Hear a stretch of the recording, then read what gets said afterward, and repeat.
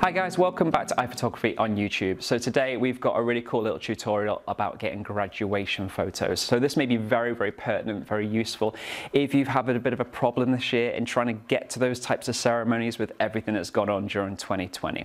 So we've got our lovely model Nicola who is going to stand in and actually get some graduation photographs from us. We're also being joined by George and Albie, the office studio dogs today, just if you hear them in the background. So we're going to go through a few different ideas, a few different kind of more traditional style portraits in a graduation sense, and then some more kind of creative ones as well. So we'll just walk and talk you through the whole shoot. Hope you enjoy it.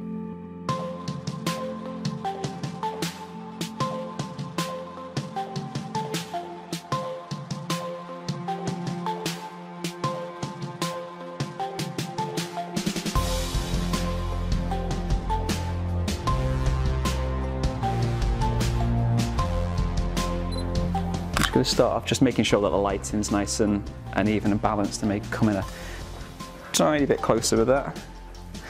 That's lovely, yeah. So just keep looking towards those pictures on the back of the wall. So we're getting a nice kind of blue tint to those, just to give you an idea. It gives a nice kind of soft gradient of blue tint across the back there. Lovely. You turn your head a little bit more towards the window, but keep your eyes, that's it, just on me. That's lovely. So it just gives a totally different kind of vibe to the shot overall. Cheers. Right, if you hold it so it's at its kind of pointers up towards your nose and basically bring it in really close and it's just your eyes are peeking over the top. But if you hold it flat so it's straight up towards me, perfect, and bring it kind of close in, it's lovely. If you want to actually come maybe a tiny step further forwards, and I'm just making sure I bring the lights in a little bit closer. Making sure everyone can still see. That's brilliant. See, you're getting the hang of this now, aren't you? Natural.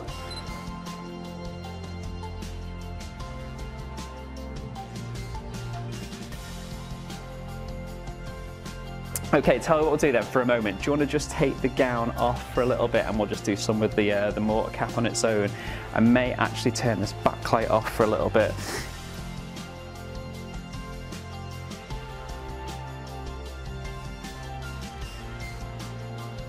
Yeah, so it's a really nice kind of little DIY hack that if you're not able to actually, you know, have your own certificate if for any reason you've not got one or anything like that, this is basically just a few documents rolled up in there, and it's just a nice simple piece of red ribbon you can get from most kind of hobby shops or anything like that. So we're just using that as our little prop for the moment. Alright, so just eyes on me again, thank you. Lovely. I'm going to step back a little bit because I'm just a fair bit close. Can I get you just to go a tiny step back as well, Nicola? Just, yeah, that's enough there, thank you. Lovely.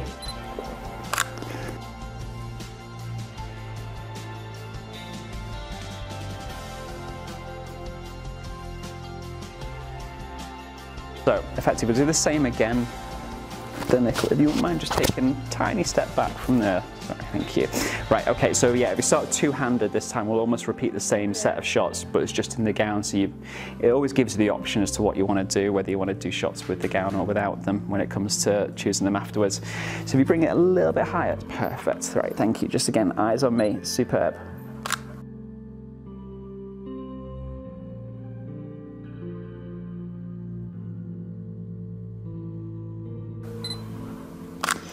And now if you bring it a bit closer towards your body and bring that left shoulder a bit more this way again so it's not totally turned, thank you.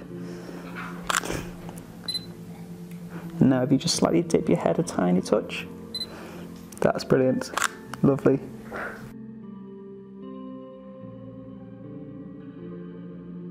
To begin with is always to focus on the face and keep that regardless of what happens anywhere else. Don't take your finger off. If you're shooting in the burst mode, just keep it on the shutter all the time and it will keep the focus placed. Okay, are you ready? 1, 2, 3, go. Perfect, lovely.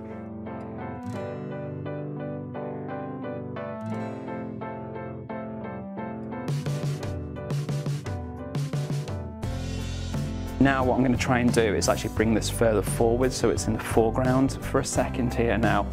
And you may have to come a little bit closer in there. Right, so we're just going to arrange the letterings just so they're in front.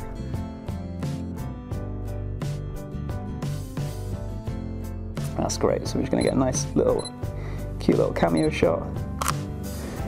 Can you say about still smiling as well, even though you can't do that? Yeah, it is very important to just to make sure that you've always got your subject smiling. You don't always have to be smiling necessarily, but even when you can't see their actual mouth, it does kind of translate in their eyes. I mean, well, just for a second, if you can just pull a very straight face for me for a second, Nicola, and now so if you can see Nicola's eyes, and then now if you actually smile, it totally changes around the cheeks and underneath the eyes, but it instantly gives you a clear indication that she is smiling even though you can't see her mouth. So it is important to still kind of get your subject to smile in these instances as well.